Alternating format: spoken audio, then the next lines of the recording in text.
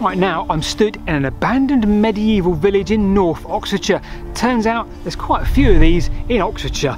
This one, however, contains a bit of a secret in those woods just back there, which may help explain the existence of this abandoned settlement. We'll come back to that towards the end of the video, but in the meantime let's have a look at some of these other abandoned settlements and see if there's anything that connects them all. Pick up an old OS map and you'll probably be able to find without great difficulty abandoned settlement, probably one close to your home. Not just one, there seems to be hundreds scattered across the country. Now each and every one tells its own story, tells a lifetime of struggles and change, all shaping the life that we lead today. In the last few months, the abandoned settlements of Oxfordshire have become a little bit of a fascination with me. Why are they abandoned and what caused the change from a thriving community to a long forgotten landscape? And above all, was there a connection that would help us piece this mystery together? Part 1 was to list them all, gather all the information we could, and then, well, maybe make a map. So here we have a basic map of Oxfordshire, and now we've plotted all the abandoned settlements that we can find. I think there's around 10 that are fairly obvious. Now with that, we have marked in green those that are accessible. So let's start our journey here in the west in Tilgarsley and see what we can find.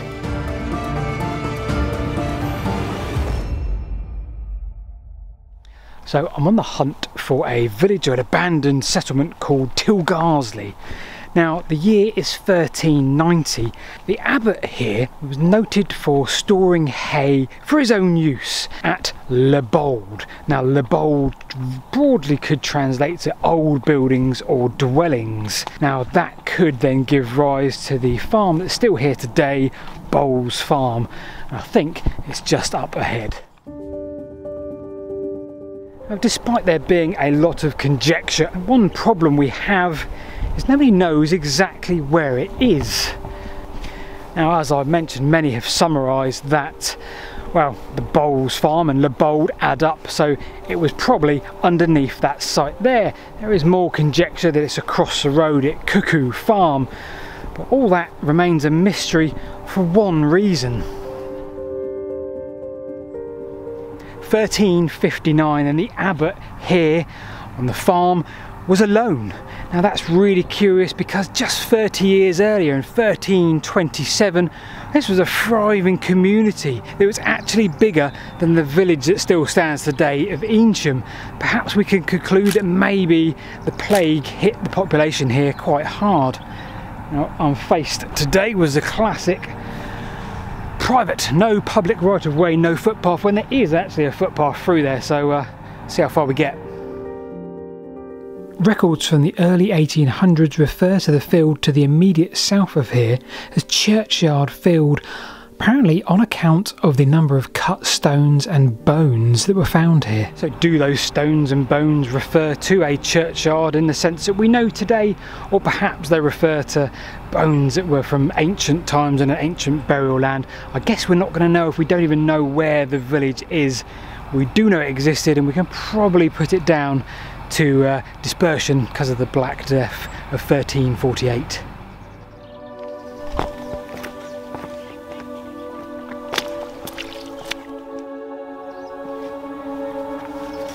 If I told you, right behind the camera now, you're looking at a Roman villa, you might think I'm quite mad.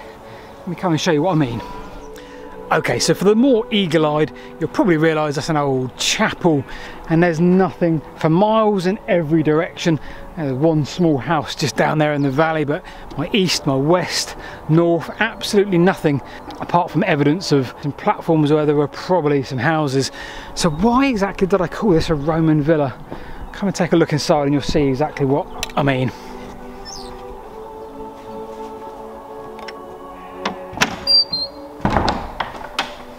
So this is St Oswald's, an early English Gothic church, I think dating from the 13th century, so 1200s, and there is a whole wealth of things in here to show you. And as I say, it stands in the middle of nowhere now, serving absolutely nobody. First thing here, Three Kings, a painting on the wall there. That painting is from 1340. That's absolutely insane. That's 700 years old. A painting just there on the wall. And behind me there is another painting. Apparently that's St Martin's of Tours. A little bit difficult to identify, but apparently it has been. Not sure the date on that one. And then there's another painting just up here.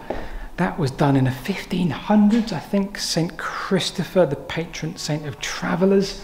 Now, why did I say Roman? Well, Roman because in the corner just over there, they found, or had for quite a while, a Roman mosaic from the villa that this was built on top of.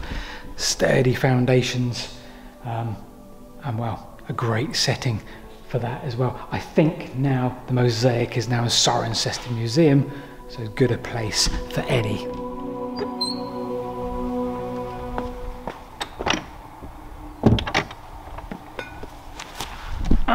So, Whitford, that broadly translates, I believe, into Whitewick Ford, ford by the willows, and that kind of adds up quite well. If there was a fording point down there, maybe that could be traced back to the Romans. If this was a Roman villa, south facing down towards the valley there, and of course at the other side of the hill there you've got Akerman Street, the main Roman road.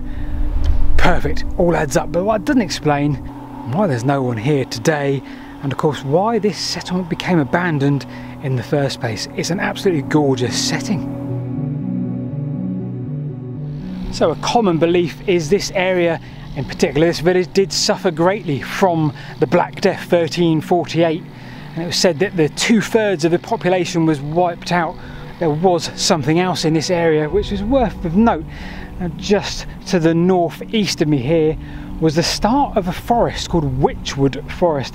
It was said to be one of the largest in the country at the time. The forest was described by the Board of Agriculture in the early 1800s as filled with poachers, deer stealers, thieves and pilferers. So maybe that gives you an idea of the few hundred years prior to that period, and maybe this area was perhaps a dangerous one, and the population never really recovered from the Black Death, and that way there you had the dark and mysterious forest of Wychwood.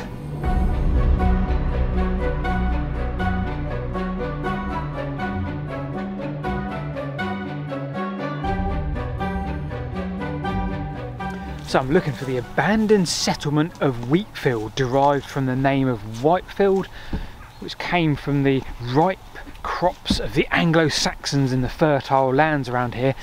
And I say I'm looking for the village, I might be right in the middle because I feel like I'm walking up some kind of significant holloway and there's earthworks all around us. More importantly, there's something stood there right in the middle all by itself.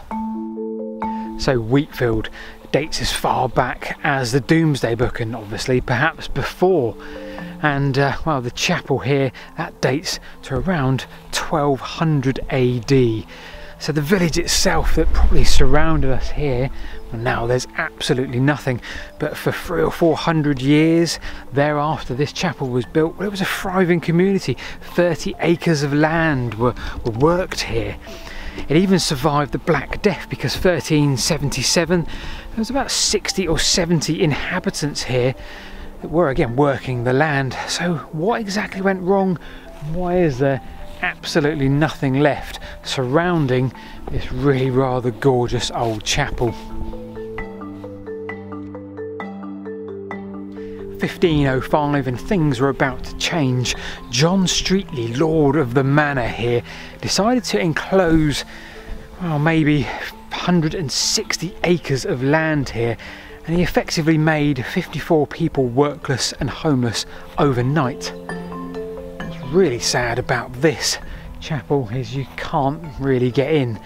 They've bolted all the gates and made it very inaccessible, which is a really sad thing because it's a really beautiful place, really peaceful, and I'd love to show you some of the original features. I think there's two features which remain. I think one of the archways is original. The population did dwindle on thereafter, but really nothing like what was here before.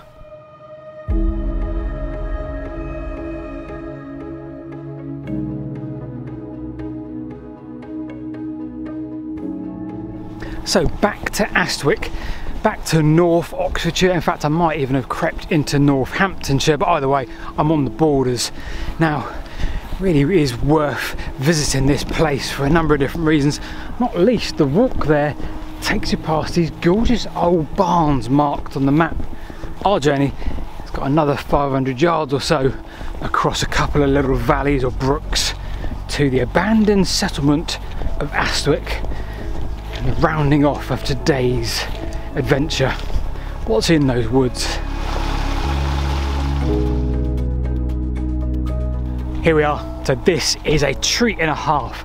All around me here in this field now, which has just got a handful of sheep in it, it is absolutely covered in earthworks, and I think I'm walking up now one of two holloways in the medieval abandoned settlement of Astwick. Now the two holloways could possibly indicate that there was two different eras here of occupation. There's an old stream, I think, running down the middle there.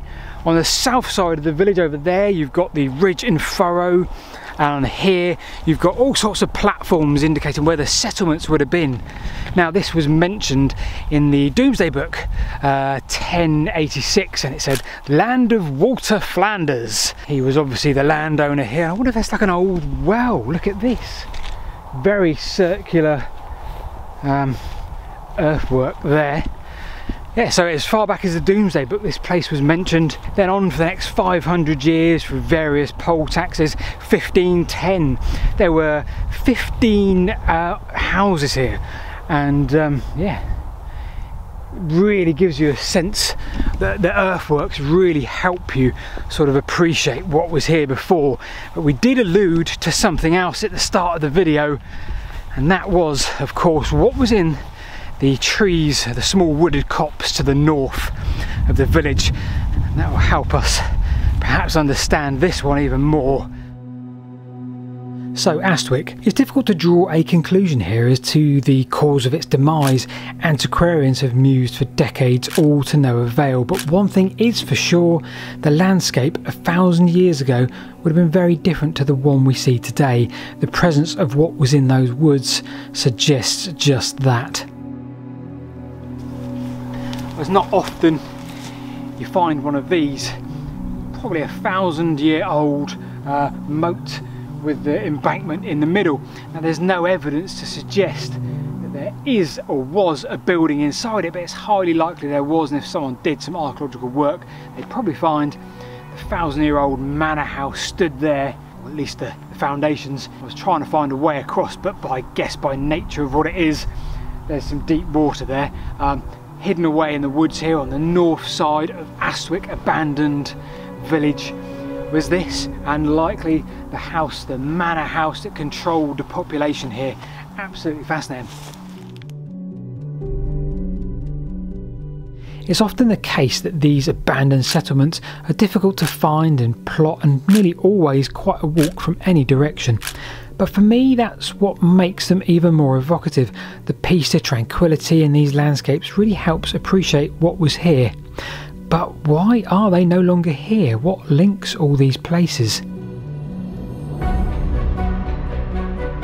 At least half of these 10 or so that we found, they were hit hard, it seems, by the Black Death of 1348. It really serves as a stark reminder of how fragile human existence is. The people that lived in these settlements and living the life they do as we do today, well, they had no concept of what was around the corner for them. The history of these abandoned settlements isn't really just a distant tale. It should really carry a lesson for us. Perhaps the biggest of those is the value of community. In these silent remnants, these abandoned earthworks, we can find connection to the past and perhaps source of inspiration for the future. The lost villages here are more than just historical artefacts. I hope you enjoyed the video as much as we enjoyed making it. And when I say we... Hello! Just in time to say goodbye. Just in time to say goodbye. Yeah, if you enjoy watching these videos and you want to see a bit behind the scenes content with me, Rebecca and I kind of waffling all day long about what we're doing and where we're going, as a little bonus, you can sign up to our Patreon or our YouTube members for that behind the scenes content. In the meantime, we'll see you in the next video.